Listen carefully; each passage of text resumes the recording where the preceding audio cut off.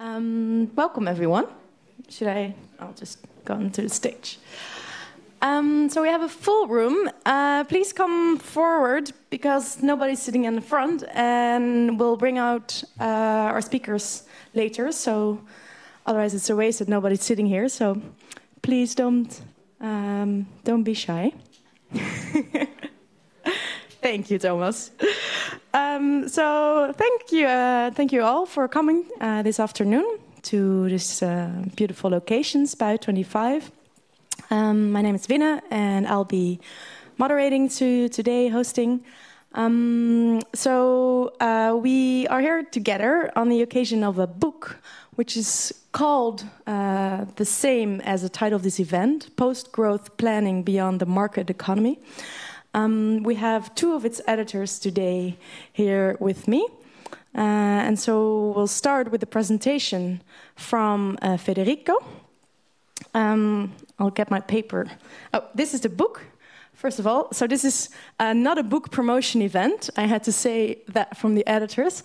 But of course, when you're inspired after the event, you can go to the desk there. There's a QR code, and you can find that will bring you to a web page to buy the book if you'd like it.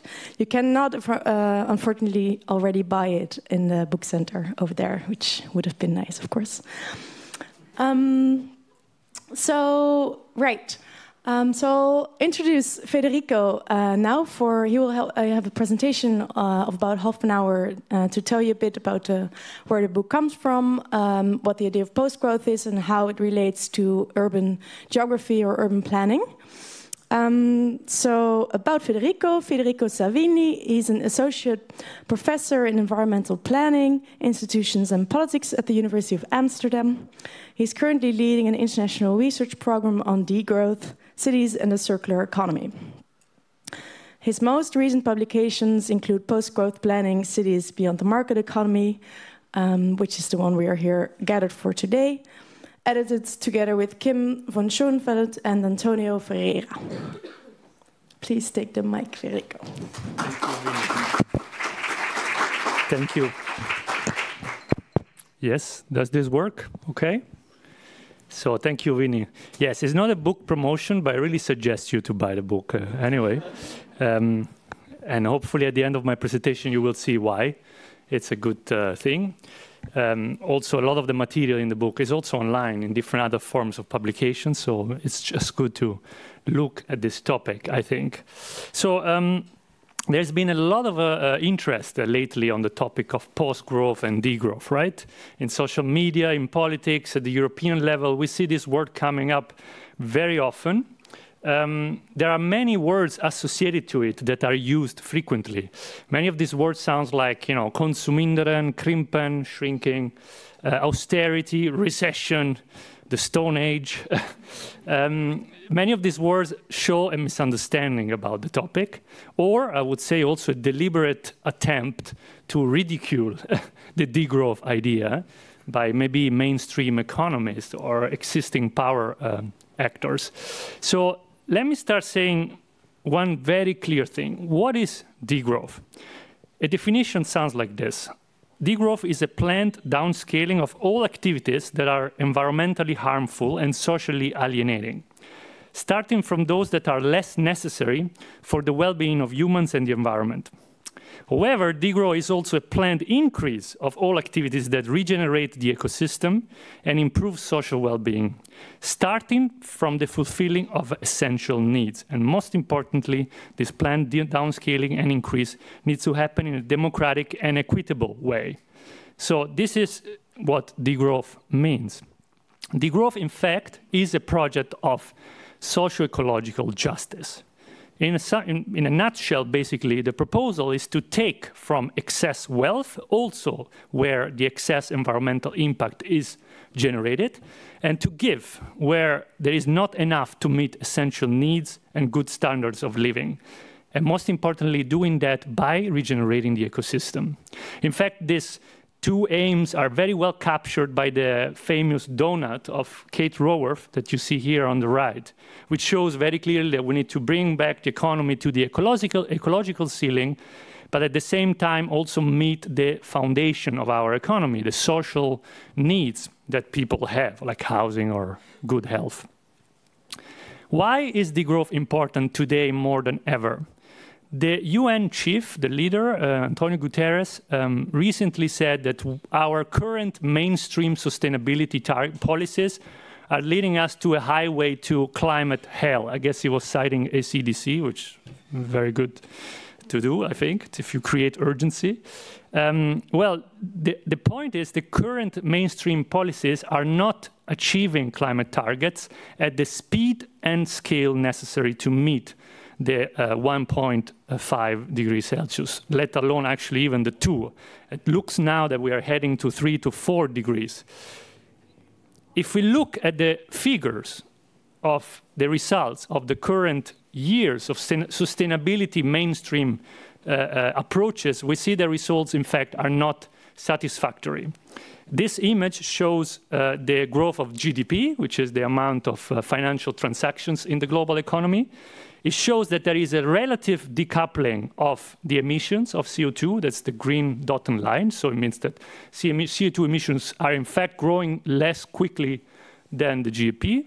That's not an absolute decoupling, of course. But we also see that if we take the overall material demand of our economies, the material footprint, so all basically the stuff that we use to make things that we buy and to make our servers, computers, phones, everything. If we look at that, we see that there is no flexion, no decrease. And that's growing exactly together with the GDP. And that's why degrowth comes into the picture. Now, this growth of material footprint and CO2 is not equally distributed. Oxfam already showed that the richest 10% of our society emit 50% of all the emissions, and the bottom 50% actually emit 10% of all the emissions. This is an unequal distribution of the environmental cost of our economy. This image shows, of course, clearly that the difference is mostly pronounced between the global north and the global south, right? Yet, most recent studies are showing that the inequality in environmental impact is also very high within countries, so within the global north and within the global south. If we take, for example, this study, it shows that in Europe, actually, the top 10% incomes produce 5 times more CO2 emissions than the bottom 50%. Actually, in Europe, the bottom 50% of the incomes are almost close to the Paris target of 2.5 tons of CO2 per year. So the biggest, let's say, impact is located in the top incomes. The same, of course, works for North America, but also, interestingly, if we take East Asia, also there we see that the rich, the wealth, are in fact impacting much more than the poor the bottom 50%. The Netherlands, here as well, we see inequality rising. 10% of the richest persons in the country owns 60% of the wealth. We also see that the top 0.001%, according to a study published by the Volkskrant recently, has seen the largest and the fastest increase in their wealth in the last 25 years. In this image, you see, in fact, that the richest, in fact, social groups have been increasing their wealth the fastest. And with wealth comes environmental destruction. We know it. These are the data.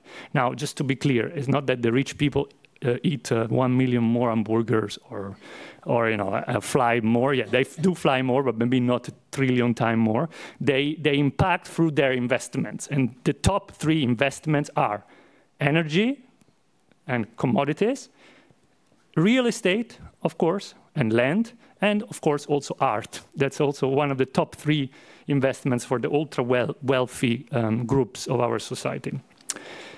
Now, cities are crucial to this story. They are the motor of economic growth today. Already in the 80s, cities were hailed, they were celebrated as the engines of growth. Basically, they were considered the places where value and economic success was generated. In the 80s, of course, the tools of economic success was real estate, and the renewal of the city. The real estate was essential.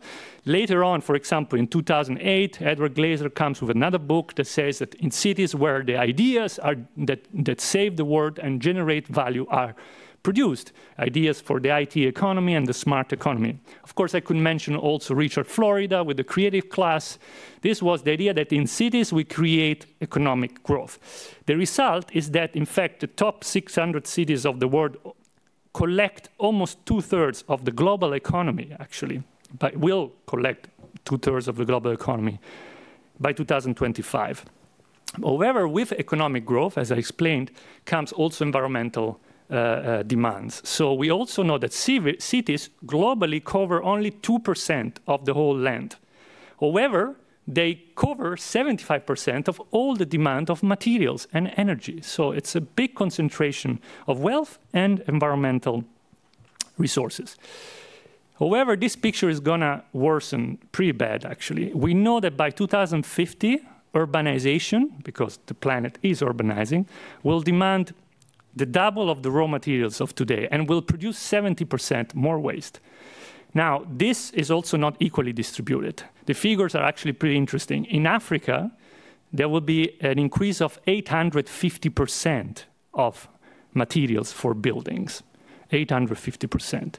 In China, 350%. In Europe, we're talking about 40%. Much less, of course. We are an urbanized continent already, but basically the challenges of Africa and China, India are huge. And this leads me also to to explain the paradox of economic growth. Now, cities, as I said, have been celebrated as the motor of economic growth. But we must question whether the economic growth in cities has really delivered in terms of well-being of the people living in cities. Let's take the case of housing. We know housing is an essential need, right? We know that it's increasingly unaffordable. We also know, however, that in order to address affordability, our governments are producing more housing. Their strategy is to increase supply. This will make the environmental weight burden of housing even stronger than what it is now. Sand, by the way, is the most wanted material on Earth now, today. However, we know also that housing is getting accumulated in the hands of large investors. In this image on the right, you see the top 10 investors of the country. In this case, institutional investors, with Festeda being the first. We see, therefore, that on the one hand, housing, essential need, is getting appropriated, accumulated. On the other, we have to extract more sand to produce more housing, which likely will become accumulated even more. So it's a bit of a like digging a hole in the water, right? The result is that essential functions cannot be found in the city anymore. This is a simulation made by my students that shows that 35% of all the Dutch workforce is essential, considered essential. This includes, by the way, nurses and firefighters. 2/3 of this workforce is made by women, actually. And if we take Amsterdam, with the income that they have now, this is a simulation of 239,000 euros of maximum mortgage accessible, they cannot find a house in the city. Well, this is the options on Funda, if you have that income. Now, the same scheme happens in many other sectors. Let's take aviation, right? One of the most environmentally impactful sectors. We pushed the growth of Schiphol for the last 30 years. Schiphol was supposed to be the economic motor of the country. The result of it, in fact, is that we heavily burdened the region where Schiphol is located. In this map on the right, you see the environmental impact of Schiphol on the proximity of the area. The blue dots are the houses being built now in conditions of borderline environmental qualities in terms of noise and pollutions. Schiphol, however, there is more and more research showing that the arguments for economic added value of Schiphol are not well founded. The destinations are also not carefully considered.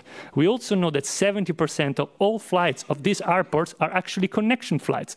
Basically, there are people coming here and leaving, and there is nothing coming back to the region where Schiphol is located. And here is the result. The environmental impact is coming back. The same process happens with finance, which is probably the most clear. So since the 80s, we built financial districts in cities. The South Axis was the top financial district of the country.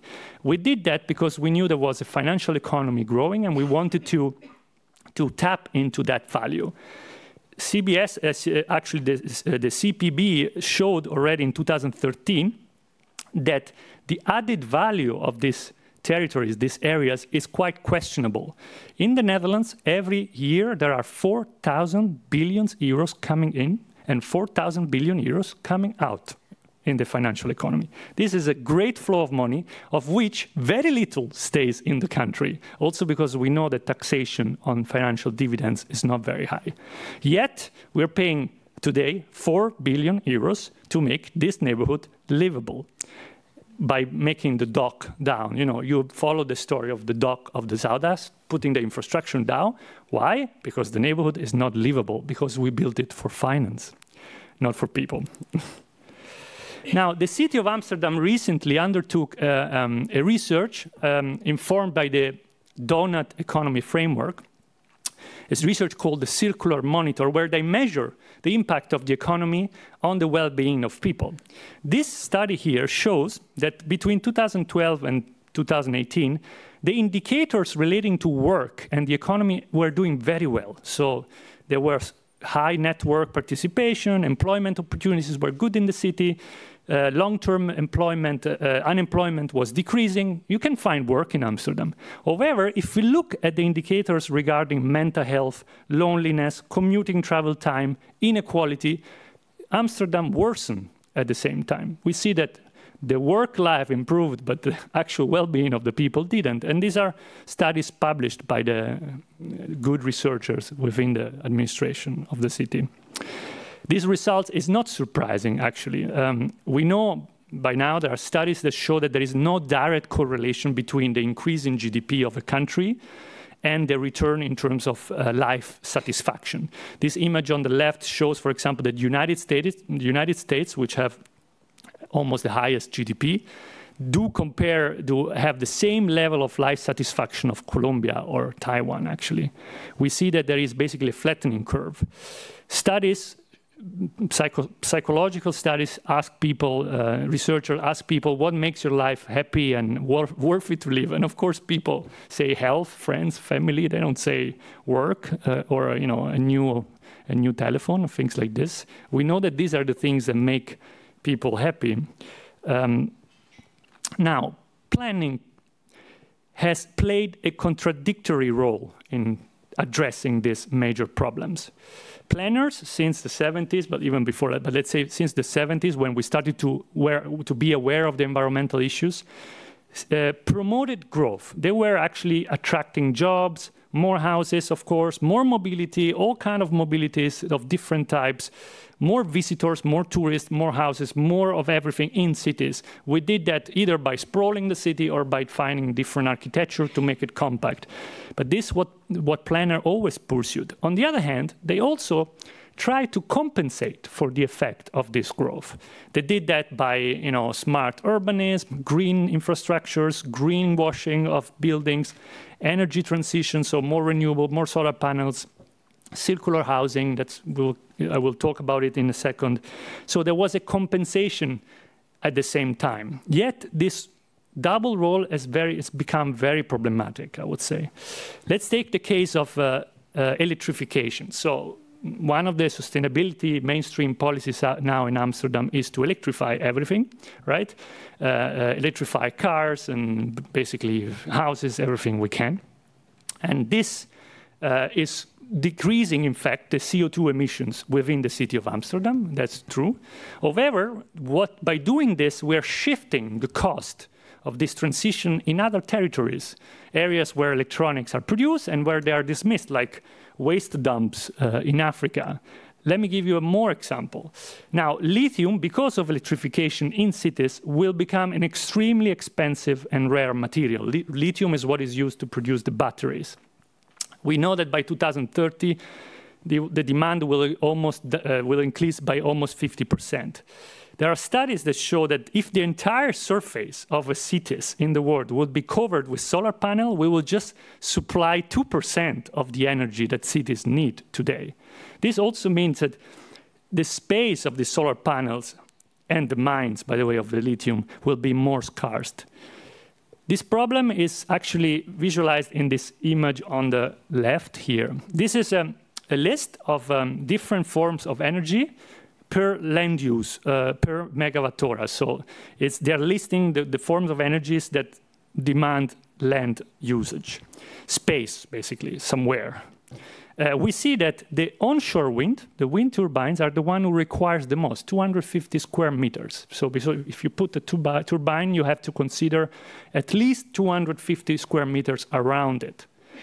Yeah, no wonder that wind alarm in the city, in the movement against wind turbines in the city of Amsterdam, is pointing at the fact that these wind turbines will make also part of the city where we live now, having being directly affected by this wind turbines. By the way, solar panels are very good if they're put on roofs, but they are put on land. They also require a lot of land use. So my point here is not that renewables are bad. Of course, we need renewables. My point here is that if we continue assuming that the economy will grow, we will not have space for this renewable energy. And I'm not even talking about the lithium. I'm just talking about land use here. And think about the implications of this for a country like the Netherlands, highly urbanized and very dense. So land use, it's also a big issue now, finding place for these renewable energies.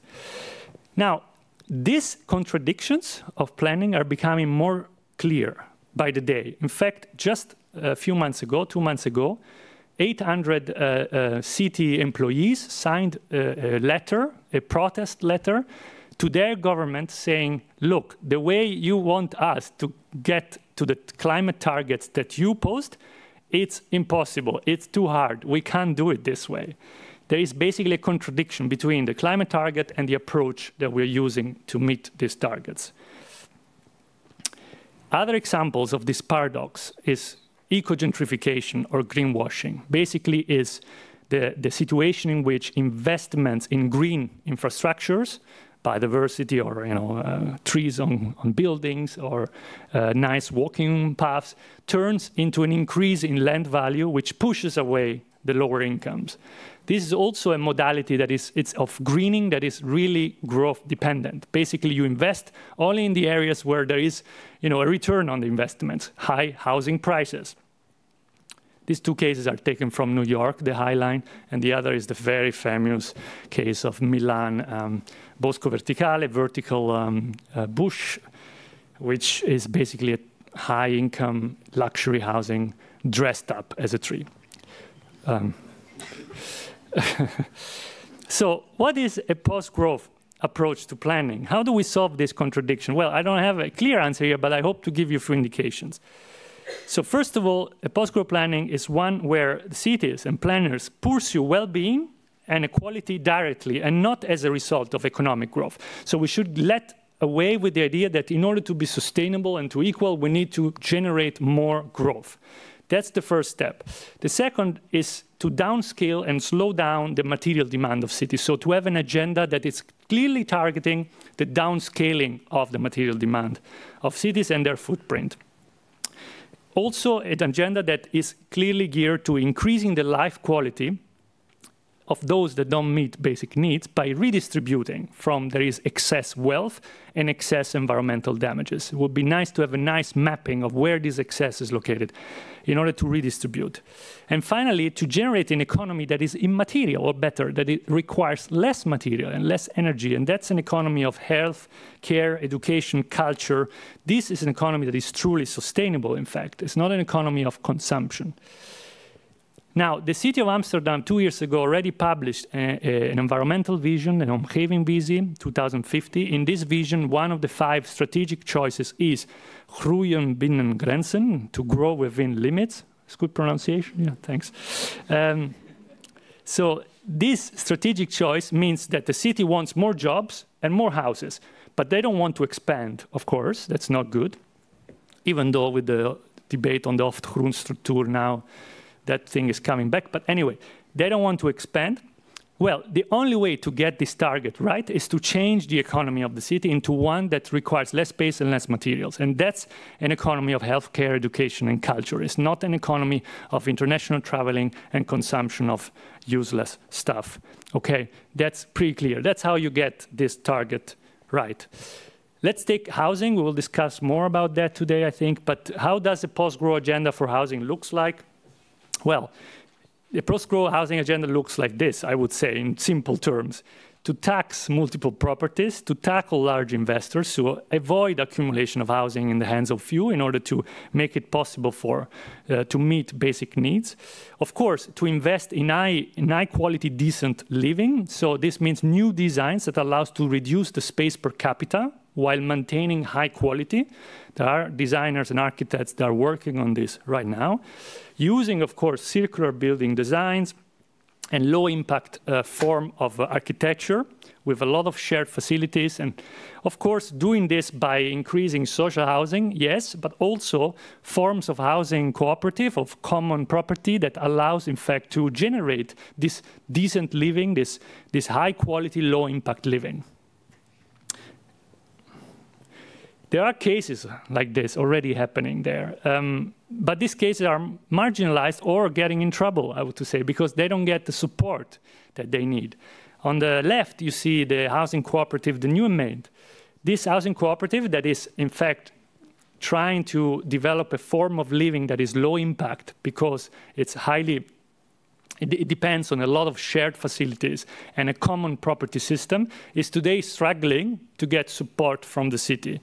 On the right image, you see another way to pursue the same goals, which is, in fact, to claim that excessive home ownership is unethical today in a condition where you can't build infinitely anymore and you need to share as much as possible to redistribute as much as possible existing home ownership. This is a referendum in Berlin of 4 years ago where the people actually supported the idea of expropriating owners that have more than 3,000 dwellings.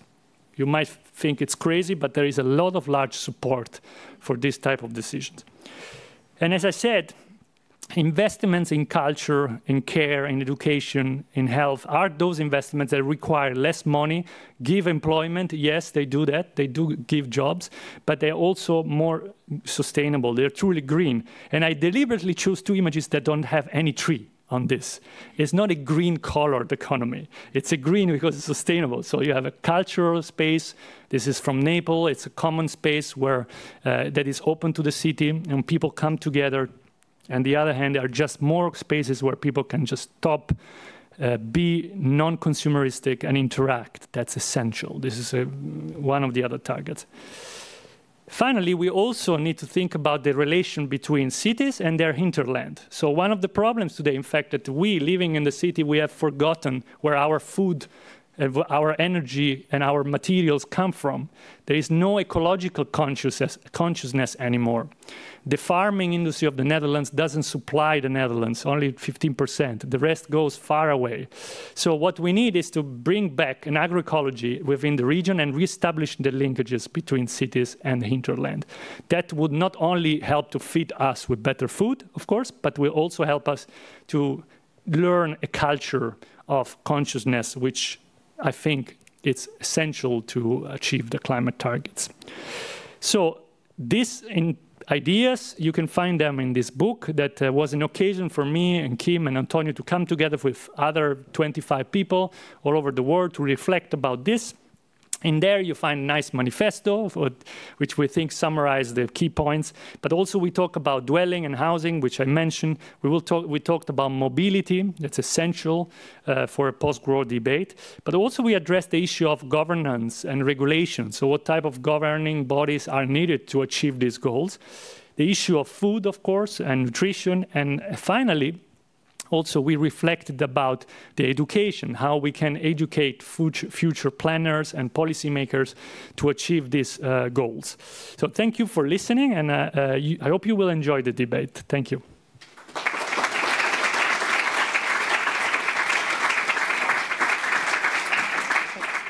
Thanks a lot, Federico, for that very intriguing presentation. So we will continue with a discussion with some of the panelists, or with all the panelists that we invited today. They are all experts on this topic from different angles, and so we're very happy to have them today with us. So first I would like to invite Kim. Kim Carlotta van Schoenfeld. She's one of the editors of this book as well. She's a postdoctoral researcher at the Center for Transdisciplinary Research, Culture, Space and Memory at the Faculty of Arts and Humanities, University of Porto in Portugal. She is, like I said, she's co-editor of the book, and she's the author of several publications on post-growth planning and mobilities as well.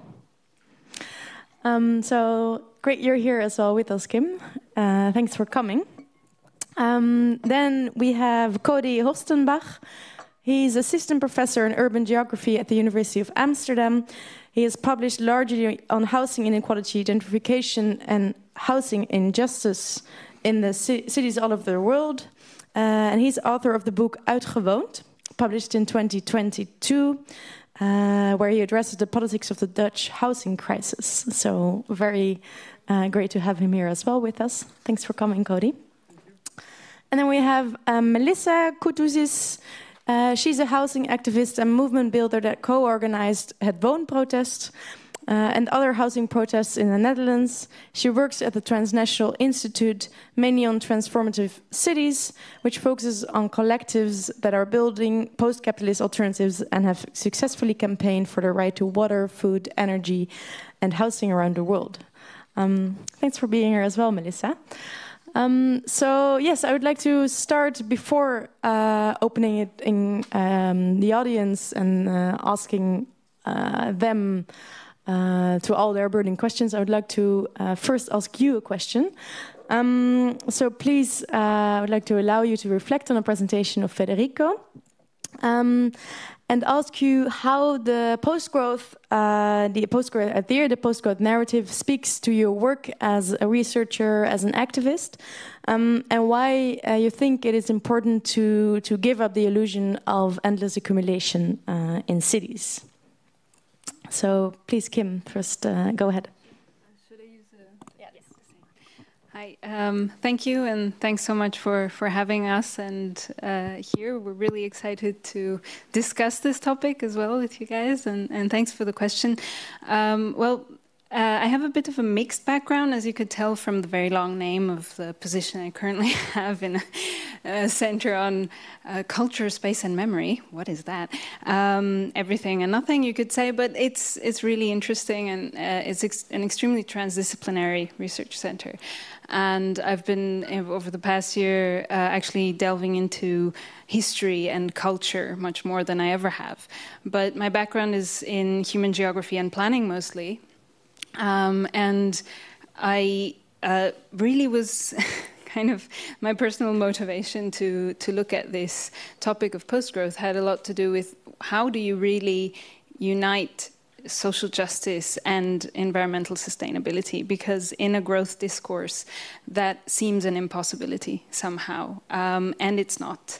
And I think I've always approached different topics throughout my career and throughout my life, really, in a way trying to, give an answer to that. How can we unite those things? And I think degrowth and post-growth offer some answers to that, at least some options. And I think Federico really nicely showed us that. So I'll leave it there for now.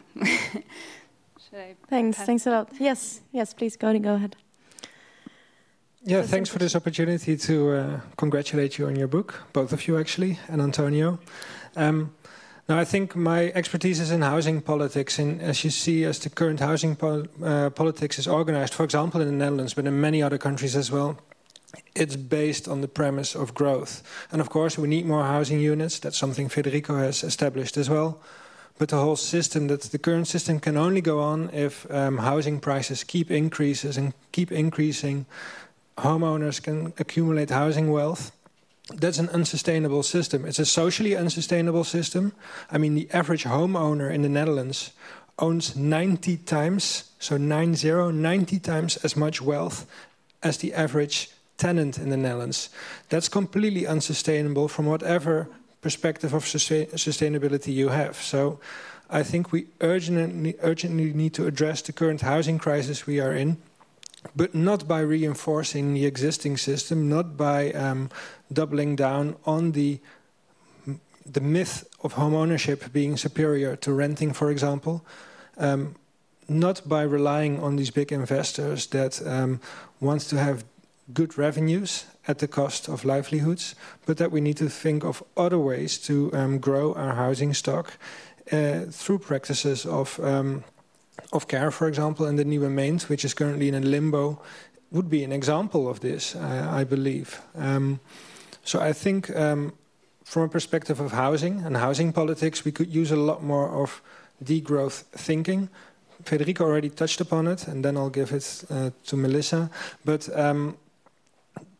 there was a recent study from the UK that showed if we are going to build all the houses we need in the UK to fulfill demand, by current standards, already that eats up our entire carbon budget. So then you couldn't do anything at all anymore. So getting enough supply, using current day construction techniques and standards and materials whatsoever, it's impossible if you take the climate crisis seriously. Yeah, thanks for that. Melissa. Yeah, let's think what I can add to that. I guess thank you for this opportunity, of course. I guess for when we look at housing also in the Netherlands and kind of what it means to organize a housing movement and looking at a capitalist society that we live in now, thinking of alternatives to growth is essential. But also kind of how like the future of living will have to be different than how we live now. And that is very difficult to, first of all, realize ourselves. I think we're all very much used to a model of consumption and a way of living and all kinds of privileges that we have that we don't really know yet how to transition to a completely different way of life. So that's kind of more the individualistic problem. But of course, from a housing movement, we're always trying to look at those who are in power at the moment and kind of the bigger financial system, the financialization of housing, which can only exist within a capitalist structure. So in order to have a different way of living and also a different way of building, a different way of consuming, a different way of planning, it really means that we have to break with these capitalist structures, right? At the same time, there's always a tension between what can we do to build a world for the future and how do we deal with the existing needs and, you know, unsustainable just places that are already existing. Like, do we demolish them? Do we renovate them? What do we do with kind of existing buildings? And that is also still very much a big question that I'm not sure that all cities are dealing with in the most sustainable way yet. Which is also a reason that we, you know, the housing movement has to be, I guess, better integrated with the climate movement and have kind of a bit more holistic intersectional thinking about how this different world how we can actually build this different world together in order to survive, you know, as a whole. Thanks. Thank you all for answering that question. So I would like to give the audience the opportunity to get into the discussion, to reflect, ask questions about Federico's presentation as well. So please, first, who dares to be first? In the back, we have Godelieve. She has a burning question, it looks like. Thanks. Well, first of all, I'm very happy to be the first to thank the authors and the editors of this book. I was about to rush out to the Atheneum, but we still have to wait a few days, I heard. But thanks very much. What I wanted to know from the people who are very closely involved in the book, what were the most, let's say, contentious point of discussion that you had amongst yourselves as people compiling this? Because when Melissa was just talking about integration, I feel we're at a time when, all kinds of things need to be thought up together collectively with much more integrated schemes. So what in your conversation was the toughest kind of challenges that you see ahead trying to do that? Yeah, I can answer that. We had several meetings, and we also divided the book in different subgroups where we could discuss these issues. And the most, let's say, fired up discussions were when we talked about two questions. The first was the capitalism question, and the second was the state question. So the question is whether degrowth is compatible with a capitalist system was debated.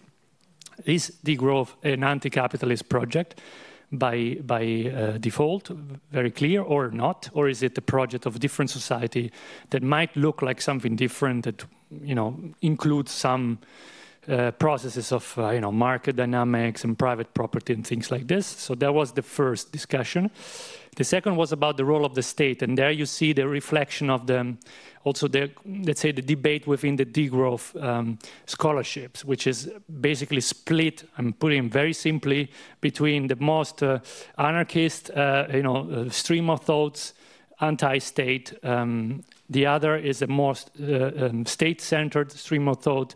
We need regulation caps. We need more nation states capping on environmental damages, allocating resources. So that's the other wing.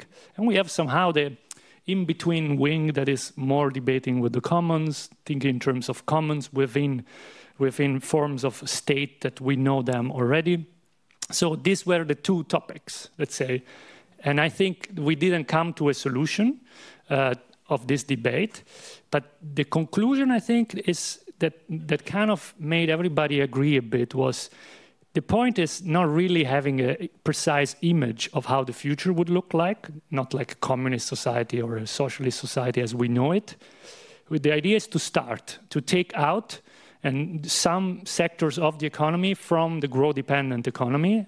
These sectors should be the sectors of basic human needs, housing first, food, clothing, and heat. These are essential, and water, and we should take them out of the economic capitalist system, and then see how the society that works like this would look like, whether it's something we could call capitalist with a state or not. The point is to start and to navigate in uncertainty through some sort of strategic goal, which is different than a complete image. So I think that's how we came to the conclusion there.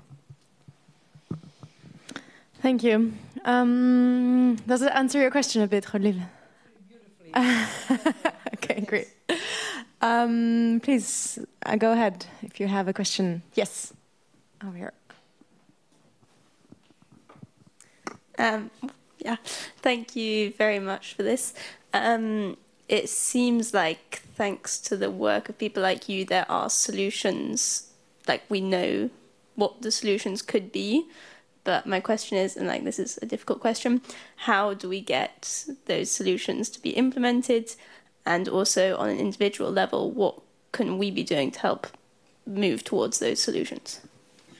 A question on strategy. I can give it to you, Melissa.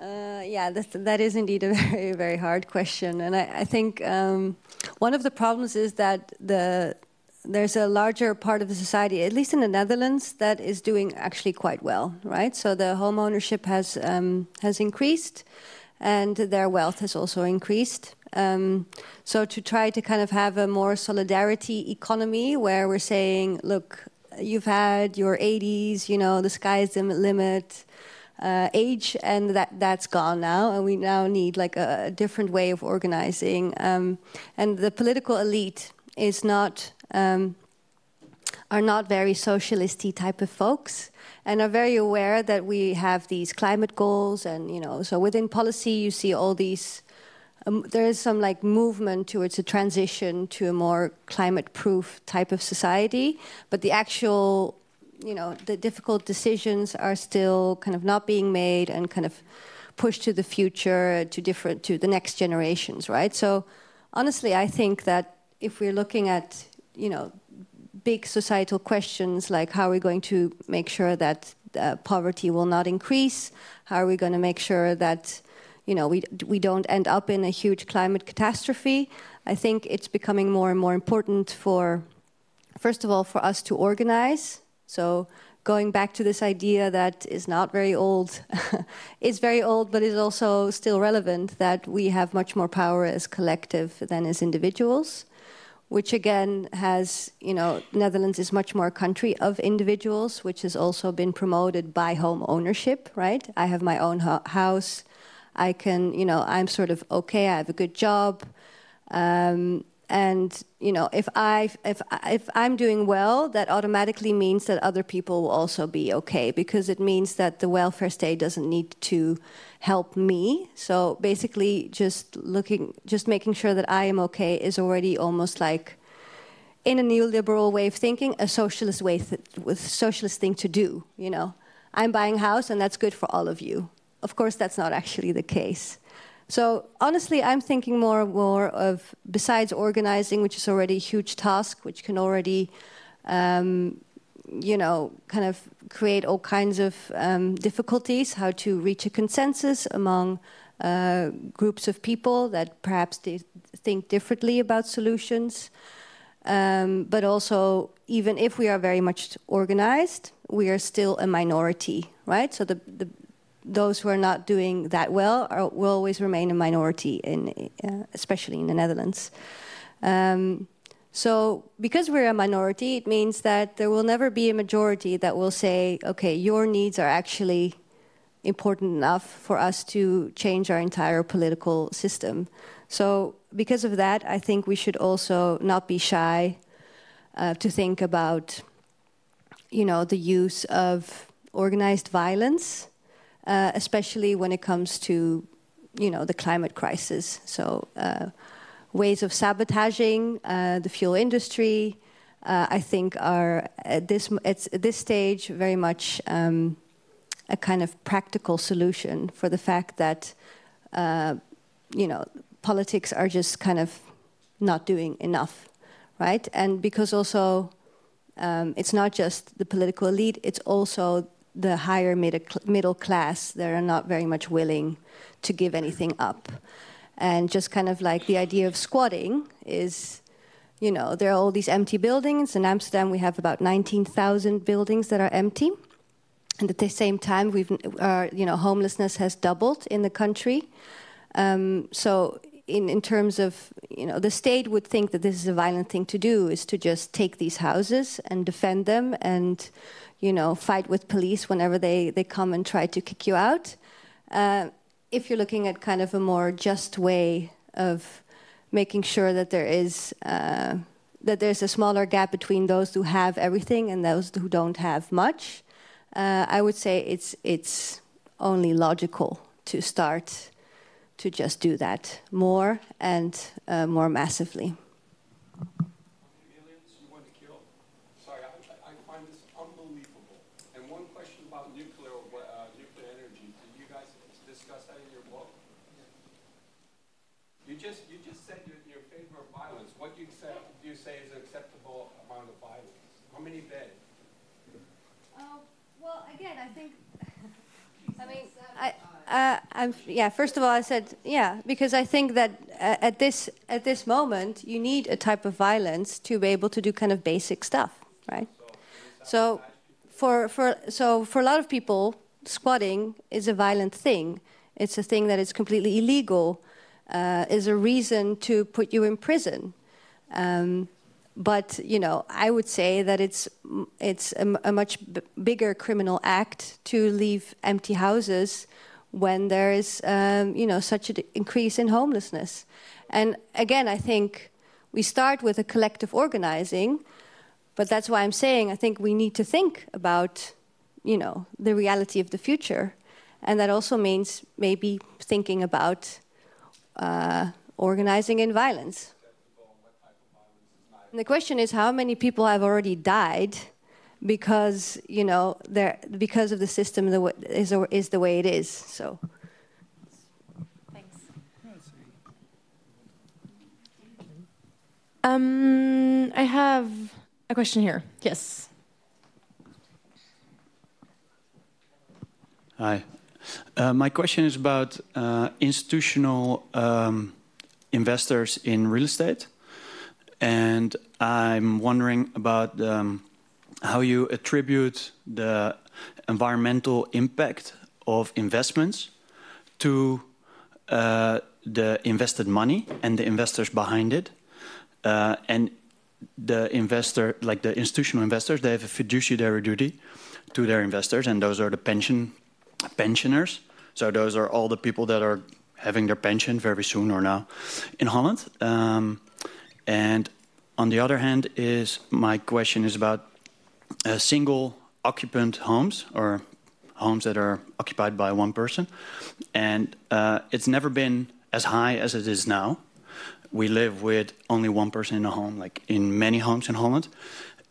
Could be a solution that we change fiscal rules, that people are sort of fiscally a bit more forced to live together and mingle a bit more like we used to do, to solve part of the housing problem? Thanks. It's a bunch of questions, I guess. I think I'm looking at you, Cody, a bit, because it relates a lot to housing policy. Yeah, thanks. I think these are two relevant questions, or maybe even more than two relevant questions. Now, I think when you're looking at institutional investors, and indeed many of these institutional investors are dealing with our pension funds. Federico showed the graph that Vesteda is our largest investor. They're using our pension funds. I think as a state, it's an idea I'm currently developing and thinking about. So if people have suggestions and want to think along, please do so. I think as a state we should simply say, by 2030, for example, you're not allowed to invest anymore in expensive rental real estate with our pension funds or in unsustainable homes. But then you also have to provide an alternative, like sustainable social housing with revenues that are maybe not very high, but enough and stable enough as well for pension funds, because pension funds want stability also in the longer term. And basically force them to invest, or not force them, but forbid the other thing and make this an attractive alternative to invest in sustainable, affordable social housing. And I think the question is a very legitimate one. You're dealing with other people's pension funds, and if you're asking these people, are you okay with your pension funds being used to build like the Amstel Tower next to Amstel Station, in which you have 40 square meters for 1,600 euros. Are you okay with your pension funds being invested in those kind of things? Or in fossil fuels? I think a lot of people wouldn't be okay with that. So I think that's a very good way as a government to ban this and provide alternatives to it as well, because we also need these pension funds in the future if the climate crisis allows us to have a pension in the future. That's one. The other aspect of single homes, I do think it's a good idea probably to make it fiscally less attractive to over-occupy space and make it more attractive to live in a suitable home. But the crucial thing here is you have to do it across all tenures. You have to do it for both renters, but also and maybe especially for owners. And the real risk at the moment is that the government is going to think of a system like this, but only for tenants. And there is already such a huge gap between owners and tenants, also in terms of their rights and the things they can enjoy and can't enjoy. If we're going to impose this only on renters, and I can think this is a real risk, actually, then the gap is only going to grow. And the issue of over-occupying space, or under-occupying space, I should say, is much bigger in home ownership. This is where you find people living in huge villas with 1 or 2 people. I would like just to give a few numbers about this. I mean, there is research who asked clearly, what is the decent amount of square meters, also decent amount of traveling, decent amount of food and water and heating for meeting climate targets today? The results was that it should be 15 square meters per person plus 40 meter per person for shared facilities in a family of 4. That would come to about 30 square meters per person. If you take these calculations and then you say whatever is above that gets taxed progressively.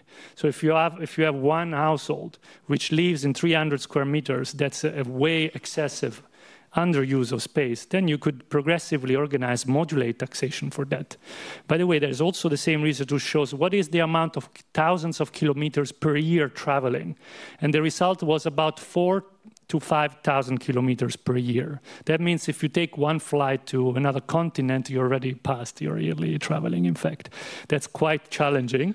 But still, you could organize taxation and subsidy to transportation based on these exact figures. The same works for water, by the way. They also calculated that we can fit 40 liters of water per person per day, for example, as a minimum to meet fully, easily climate targets. Can I just answer the nuclear? Somebody said, oh, nuclear, right? No, it's important. I think nuclear is serious too. Of course, we can take it into consideration, but we will not build nuclear in the next 15, 20 years. We will be already underwater by then. And, you know, it's not viable. It's not speed and scale enough, and finding also the land necessary for the facilities for the waste. So I think instead of focusing our attention there or some fantastic carbon capturing systems that get CO2 out of the air, it's more utopic than actually degrowth. That's my impression. Right. I think the question over there was already raised earlier. Yes. Yes, thank you for all the suggestions you did and the book you made. Well, my English is maybe not so good as yours, but anyhow, I try it, and otherwise I'll do it in Dutch. Okay. I worked for a physical planning agency a long time ago, but they abolished the physical planning agency, unfortunately. And I think it was under pressure of political parties, the Liberal Party. And I think we have to look for solutions at the politics.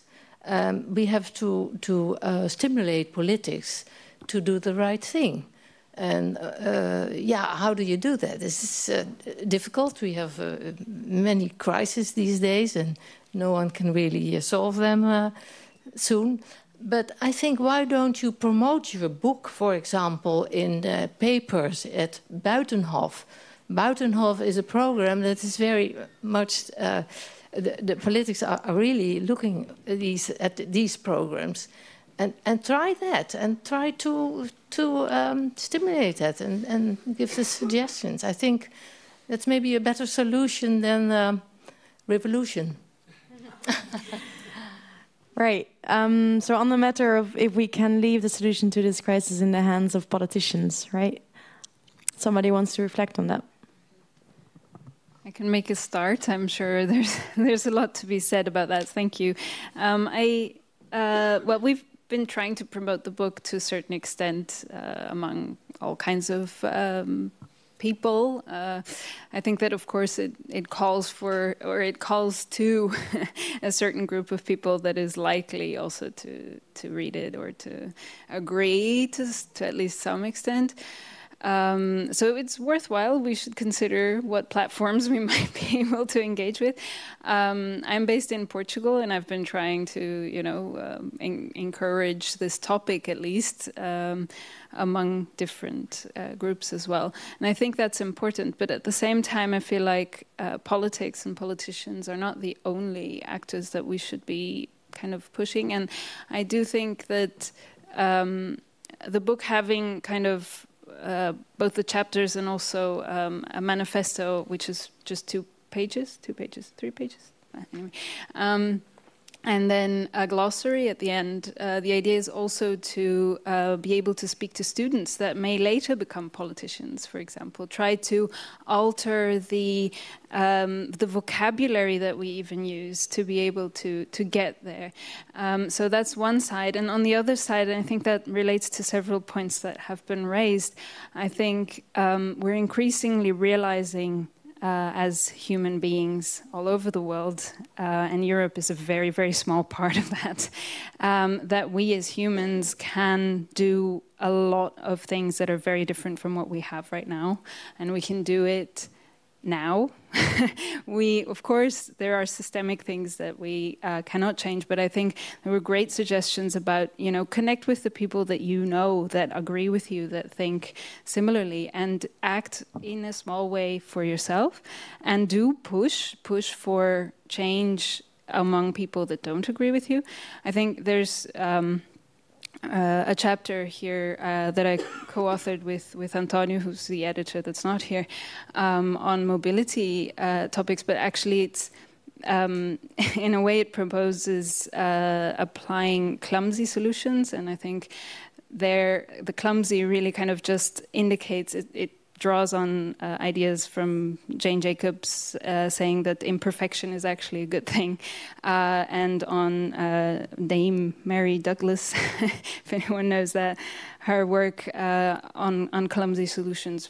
So we didn't make up the word, but the idea there is that you actually have different worldviews among people, and you're not just going to erase the ones you don't like. That's not how it works. So if we acknowledge that, then how can we create solutions that are imperfect for each one of them, but that address the issues of each to an acceptable extent in each step that you take? And then, of course, you still, I think, if you are convinced of something, and we here, I think most of us at least, are convinced that sustainability and, more just housing and general situation is needed, then we should, of course, push for that to be, really implemented. So I'm not calling for, just do it in your little circle. But at the same time, I think start there and acknowledge that other people might not agree 100% with you, but they might agree on little things, and use that. And that can go for politicians or anyone else. Yeah. Just to add on to this, and I think Buitenhof would be a great idea to go there, but one point I would also stress is that politics goes beyond party politics. And in terms of the housing crisis, I've been talking to politicians at the local level, at the national level, for many years now, and nothing ever changed until the housing protests by Melissa took to the streets. And then suddenly the message was received by these politicians, but by the same people in many cases. So I do think organizing from below is also a very good way to force party politics, or to encourage party politics, to phrase it more positively, to take a step in your direction. That's, I think, a very important point. Another point I wanted to make is beyond Buitenhof and mainstream media, if I can still call it like that.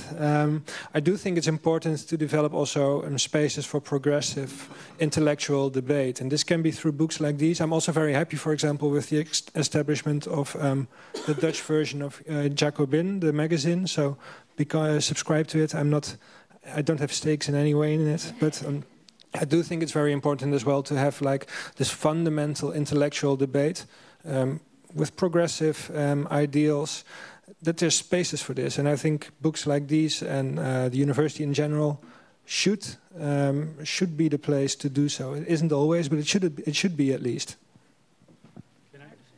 Sorry, but this question came twice. How do we get there, right? I just want to say, I'm asked that question several times. My answer is, there are two keywords, is performance and pressure. So you need to perform degrowth, of course, try to reduce if you can, but it's not up to you. It's not all about individuals. Pressure is what comes later or after or before even. It's pressuring collectively governments to undertake policies that take from excess. And the movements that are out there now, which are both environmental and justice movement, like the housing movement. It can be also an environmental movement because we can't produce housing forever. And environmental movements are also, equality movements for different social groups. These movements together can pressure government to undertake a politics of limits, in fact, taxing everything that is overshooting, everything that is too much. I mean, Shell made 29 billion profit last year. I mean, what the fuck? I mean, 29 billion profits. And, BP the same. This is successful.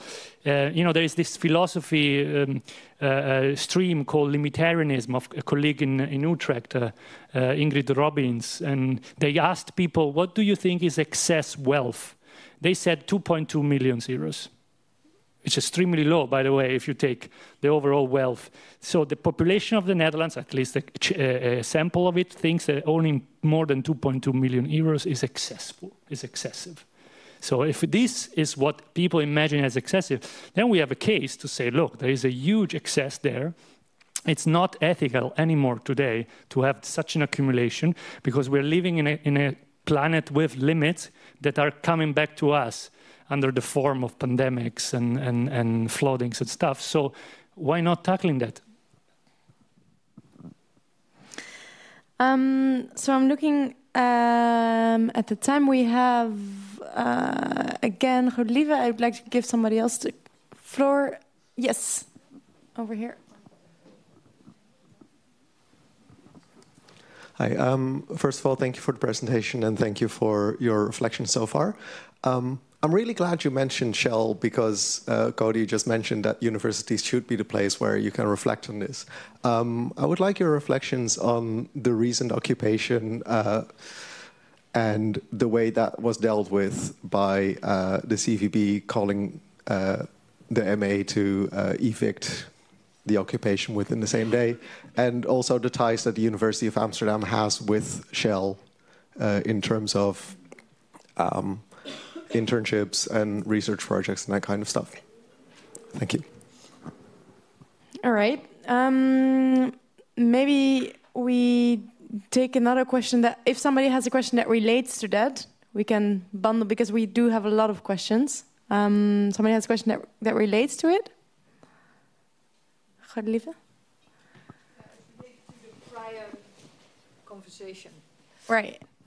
So very briefly, as a hopeful note, I've personally been involved in organizing a series of ateliers called Possible Futures of Europe recently, where my strong final conclusion after half a year of doing this was there is a fantastic amount of energy out there with a lot of very good people, also in these so-called more leisured classes, who are in a state of confusion now about how things are moving and also willing to move, and not only in terms of greenwashing.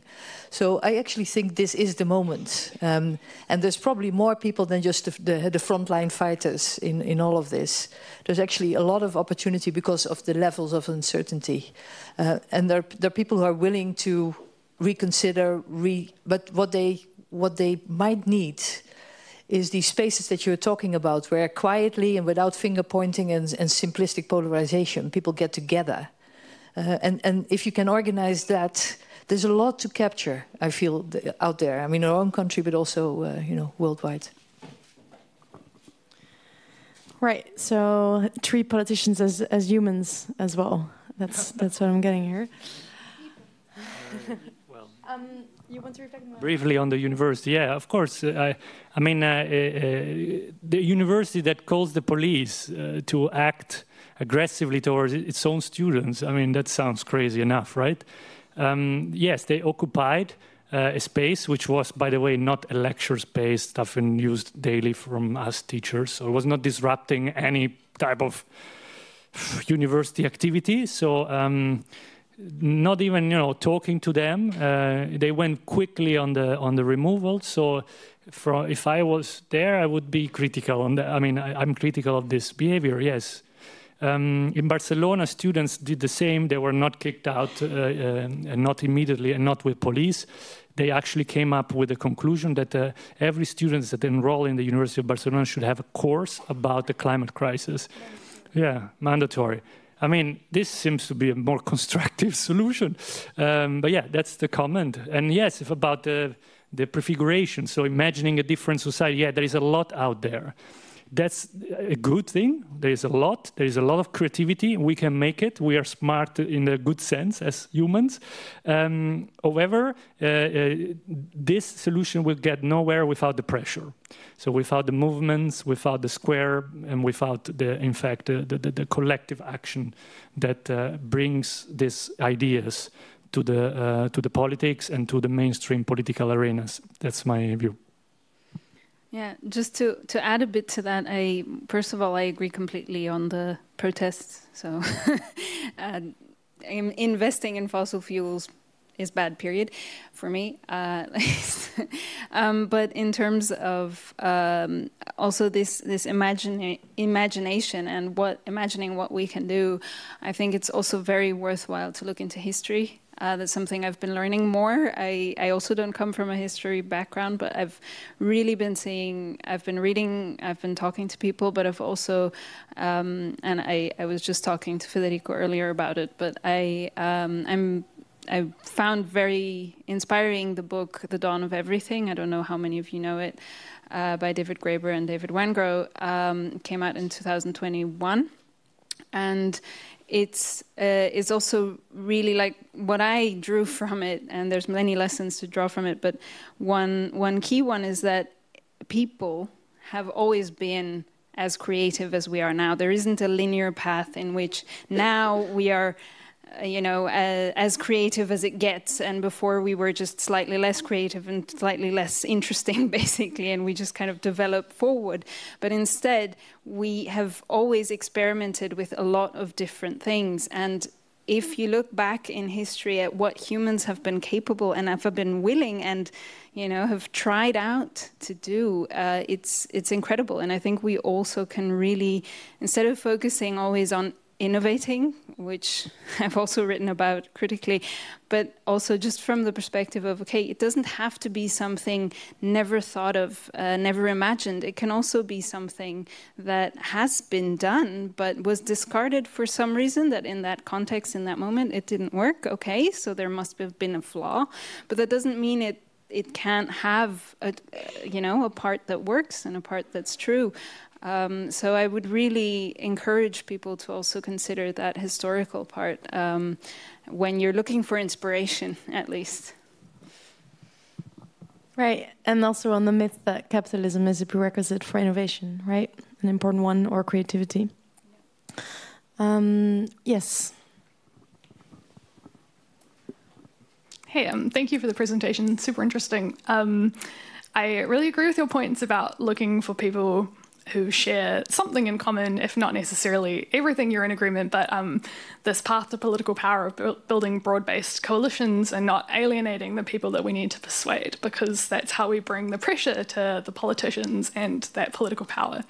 I'd be really interested in all of your reflections on this idea of political fragmentation, because I feel like in planning in particular, this is something that comes up in that I feel like people often invoke Jane Jacobs, for instance, in this quest to bring decisions back down to the people and through processes like participatory democracy.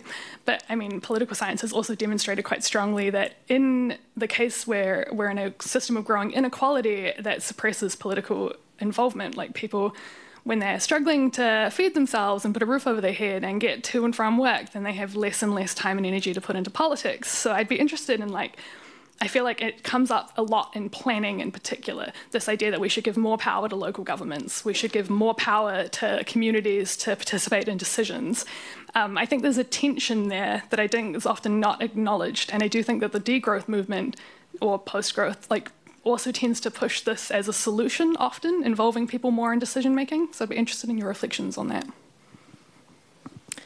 Good question. Well,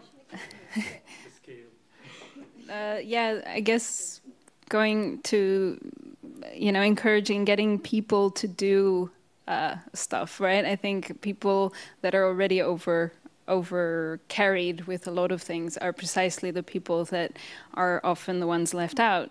And that then, the voices of those that need to be heard are the ones that aren't heard, and those that are being heard because they're able to talk in these participatory events and so on, they then get heard, and that gets perpetuated. I think that's, yeah, it's also a topic I've worked on in other contexts, and I think it's really important to realize that there is a part that it's true you can't, and I think maybe that's related to this event. It's like a moment in time in which you're supposed to now make a different choice, or make there's a participatory event in which you're supposed to help planners of a city make a decision, and then in that moment you can give feedback, and the rest you can't, because you don't have access to that person and so on.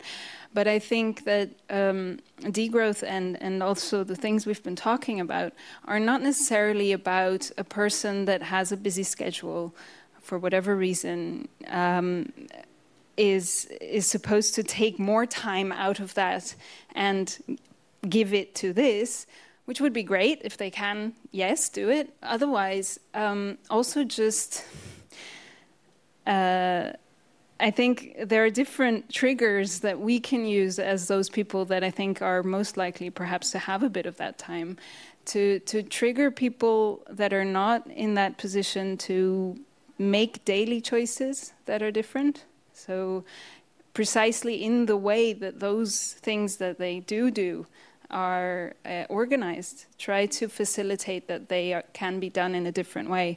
And then that can, I think, create chain reactions.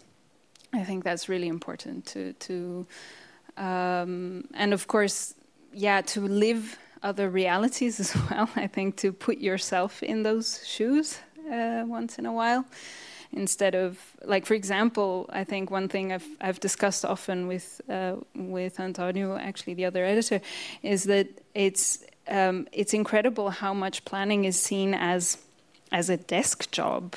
At least from the outside, I think it's less so when you are in that world. But you could envision a planning in which the planner, who is paid to be a planner, actually has to go and be with the people that they're planning for. And I think that's much more like, then you are accessible to discuss in other moments in life as well, when it happens to be good for you as a citizen, and not when it is the government saying that's now the moment. Maybe I can also give, so yeah, the scale issue, so not only the participatory issue, but also the scale issue is essential. So here, my answer is maybe simplistic, but I think it comes across. So there are two things we need to take into consideration. One is the downscaling of the current economy, and to do that, we don't need to ask to a small group of people to say, okay, where do you cut your flights, or where do you cut your living room, or stuff like this. No, we need a strong capping, so regulations that decrease the environmental impact of the most unnecessary activities. And this is the case of aviation, the case of energy, the case of farming, the case of large infrastructures. This is stuff that you don't discuss with people in the neighborhood. However, the degrowth story, it's also about essential needs. It's about organizing a resilient system for essential needs. And there comes the small scale, and that comes the commons and the commoning of stuff. Because there we know that people can organize their essential needs, their daily needs, in a way that is very effective for their own needs at a scale that is micro, that is smaller. There are studies that shows that the good scale, the scale where you actually have a good balance between the provision of essential needs and the access to politics, to participation, is about 16 to 20,000 people. This is a number that actually comes from very back time of the study of cities. And they say that more or less an area that about 20,000 people is an area that can be governed with a form of participation that is democratic and inclusive, and it's also a scale where you can achieve participation.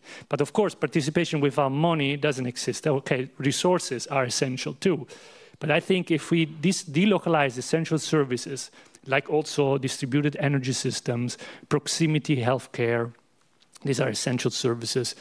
Some food distribution system. To that scale, we could have a city that functioned pretty well, and it's more accessible to citizens, I think. Yes, one sentence. One sentence. No, I think if you want to take residents serious, of course it's important to involve more. But I think it's also the low-hanging fruit would be to start taking seriously the ones that are already trying to involve themselves on a daily basis. And that may seem like an obvious point, but that's not my experience in general. Look at all these people that are protesting against their houses being demolished, for example, or the squatter movement, for example, or students that are protesting, because I do think those spaces should be allowed to continue while ties with Shell being cut. You see that those people that want to involve themselves can typically expect a hostile reaction, and that would seem like the obvious beginning point. So I think that would be an obvious but often forgotten element.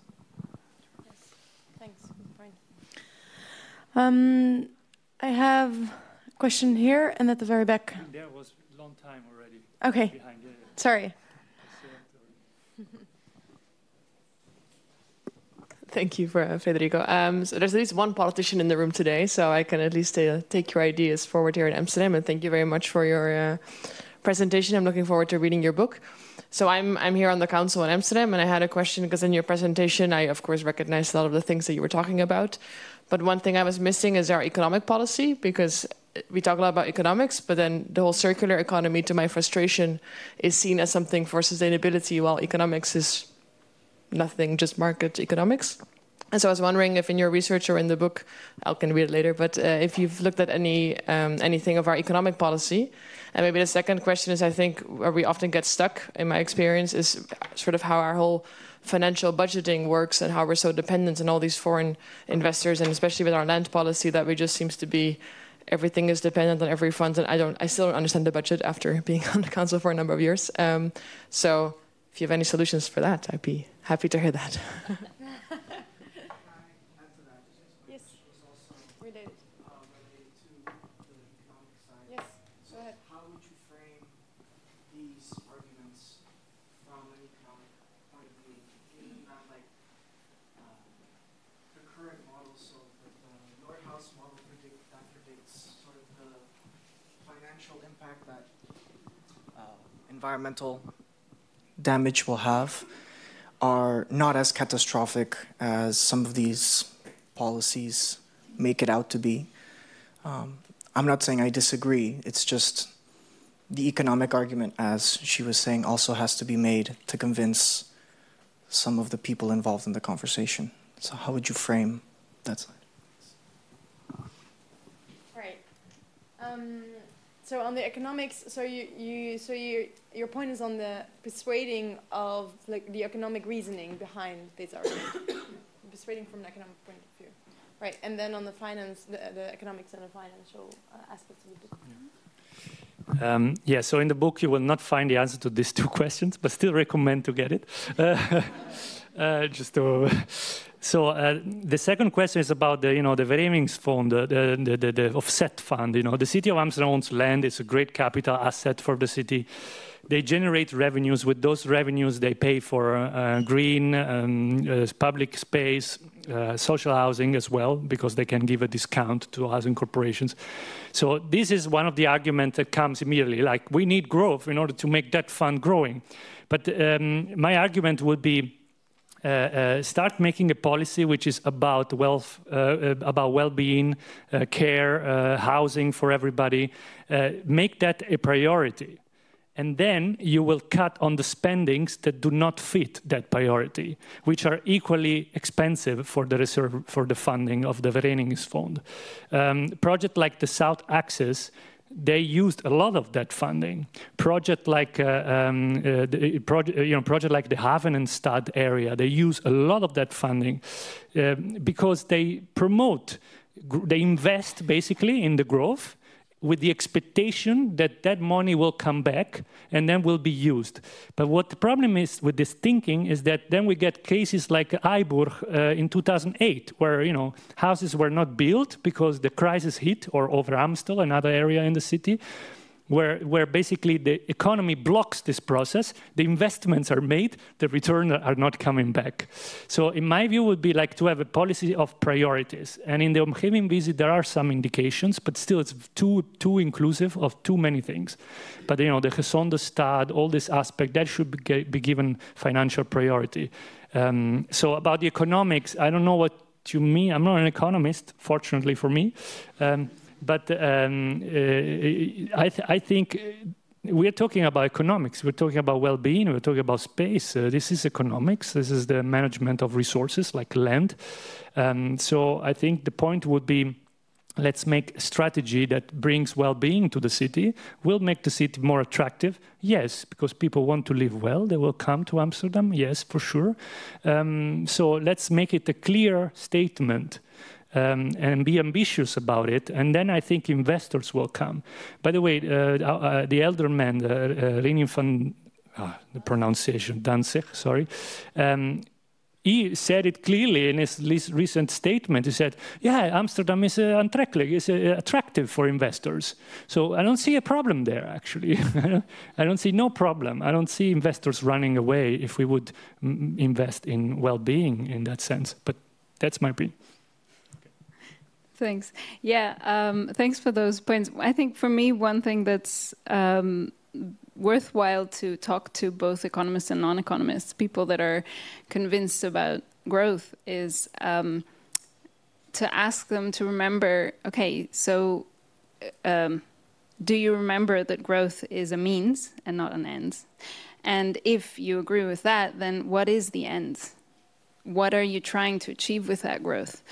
And then if you actually understand what those people mean by, what is the growth supposed to lead to, then question that. Question whether we want that end. And is it, because I think a lot of people will say, but what do you mean? Growth is good, right? Growth is equal to well-being. But I think there's really a gap. Like, why is growth equal to well-being? In what way? And try to bring back the public interest, which I think was the original goal of, when people started to talk about growth is needed, they were talking about reaching well-being for everyone through growth, because, and that appears in another paper I wrote, which was real fun to write, because you could see that actually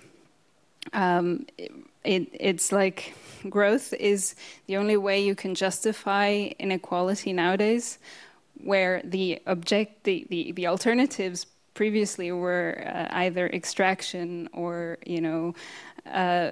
basically colonial living. Because if you want to make your well-being in the standards that we have now possible, you either have to take away from others, or you have to, grow. So you have to make everything just go up and up, and then poor people will also, and the other alternative is redistribution, but no, you can't talk about that. So let's talk about growth, because that's the only justifiable way that we can keep going. But yeah, I think that's something you can really discuss with people that are into growth. Just quickly, I won't go into land politics, because then we'll have an whole evening to cover. But I do think the point you raised is a crucial one. Like, how do you convince the people that are more about economics? And I don't know if they would be convinced by these arguments so far. So I do think, one, you have to provide them an alternative where you can both agree growth in this domain is good. And Federico in his introduction pointed out several domains where you could still grow, and this is something you could or should direct them to us, and also make visible the costs that are often not accounted for. And again, when I return to my expertise of housing, solving homelessness, for example, people might say that this is very expensive to solve homelessness. Giving all these people houses at subsidized rents, it's going to cost us a lot of money. But then if you actually look at the costs of people having to stay on the streets, people might call the police on them simply because they exist on the streets or they develop healthcare issues whatsoever. These are all very expensive things, and the costs of homelessness estimates range from about 30,000 euros per year per homeless person to 100,000 euros per year per homeless person. You can rent quite a nice apartment for these figures in Amsterdam still, even in Amsterdam. You have to make these kind of calculations. You have to convince people these are also. You should make them internalize them in their calculations, and then I do think in the end it's an affordable exercise, and it's actually a cost-saving exercise. So I think it's crucial to think about this question you raised, I think, and I think there's a couple of ways out and a couple of ways forward. Yes. Thanks a lot. I'm looking at the clock because we are a bit at the where we want to end, which is 6:30. So I think we'll have to close it here.